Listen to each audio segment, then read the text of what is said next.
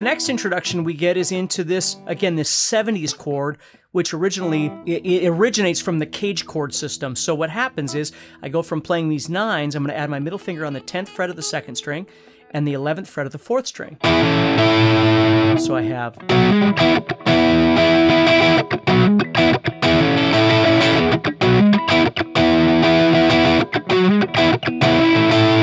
Okay, and that's how you get that sound. Now you might pick it up a little bit in tempo.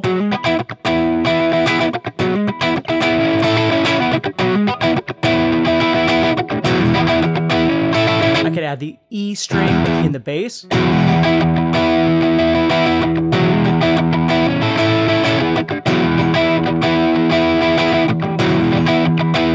You know, I mean, there's a lot of little things I could do with it, but that's the idea. So again, we're fragmenting. We're playing part of a bar chord instead of playing the entire bar chord, and then we're actually adding in this little caged idea.